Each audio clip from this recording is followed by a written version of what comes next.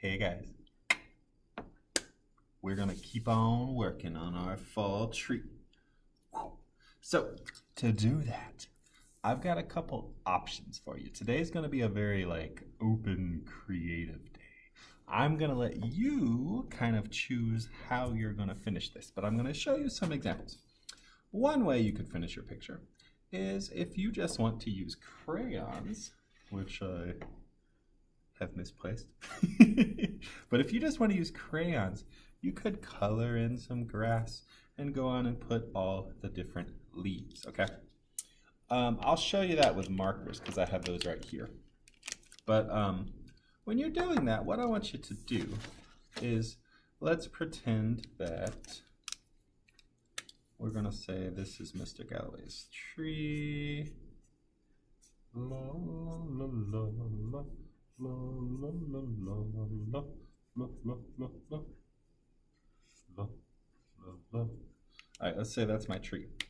So when you're doing the leaves, what I want you to do is don't just color and scribble and go wild. I do want you to try to put some leaves on it. So we're going to think about our fall colors. And fall colors are always very warm colors. If you think of a fire going with those orange and red and yellow leaves. Well, don't think of forest fires, but it's kind of like that. The leaves turn those flamey colors, which are beautiful. So we want to put some fall color leaves in. So what I'm going to do is I'm going to take a red, and I'm going to kind of just draw some almost like little ovals. I want to put some little red leaves on the end of some of my branches to make it look quite lovely. So this is one option. You could kind of draw your leaves on. Then I'm going to go to orange, and I'm going to put more leaves. I'll kind of put them on some of my other branches, maybe some branches I didn't get to yet, maybe beside some of my red leaves, maybe all about. I'm going to fill in some more orangey leaves. Oh my goodness, it's looking so cute.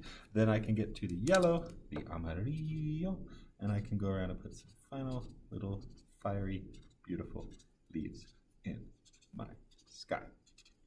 Like so. Awesome.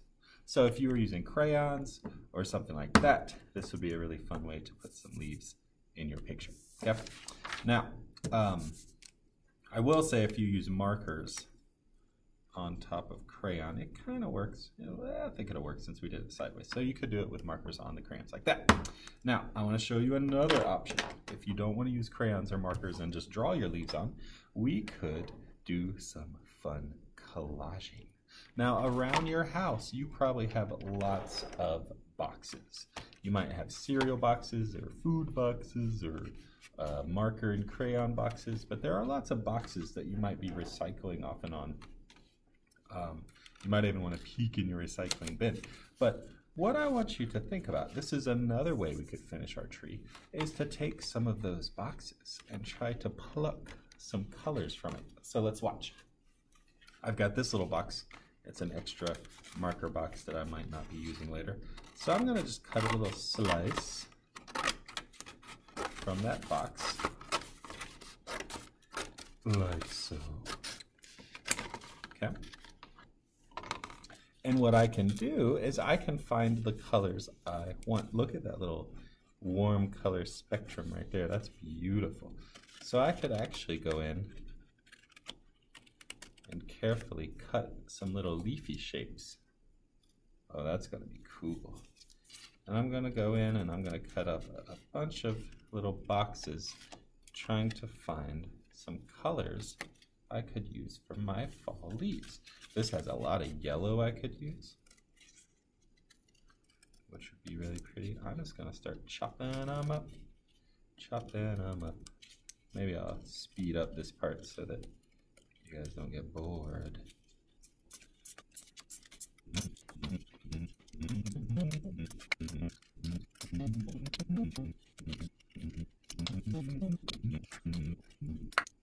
Now, what I can do next is I've got all these beautiful leaves. I probably, I could keep cutting more and more and more. I could find perfect colors. I haven't used some of these greens and blues since the leaves kind of changed colors. I thought that would look really cute. But what I can do is with my glue bottle. This is an option if you have glue and scissors at home, which a lot of you do, I know from your videos. But what I could do with this is I could actually get my glue bottle and put just a little tiny dot of glue on the end of some of my tree branches. And then I could take these cut out leaves, bloop, and I could stick them on. Now if you have a glue stick, that would work as well. You could put a little glue on the back of these and stick them on. But this would be a really fun way to decorate your tree with leaves. I think that would look beautiful if I kept putting all these little leaves about in my trees like that. And I could even cut out a bunch of greens, a bunch of little green slices to put some grass down. Now this could be cool, watch this. I'm just gonna take this little chunk off. And I can cut almost little slices like this. And you might want to do some bigger pieces to cover some of that space first, like some bigger chunks of green. But then you could cut and glue little grassy lines down here with some greens. So that would be a beautiful way to do your fall tree with some cardboard from recycled boxes and stuff like that. Or if you have construction paper or any kind of colored paper you want to use, that would look really good. So that's option 2. Now I have a third option that's going to be really fun as well. So this last option is something you could do. I got some of my leaves staying, but that's okay. Of course, I glued them. The third option is you could use paint. If you have paint at home, like a watercolor tray, you could use that and kind of put on some lovely leaves onto your picture that way. Oh no, Mr. Galloway's paintbrush vanished. Hold on a second.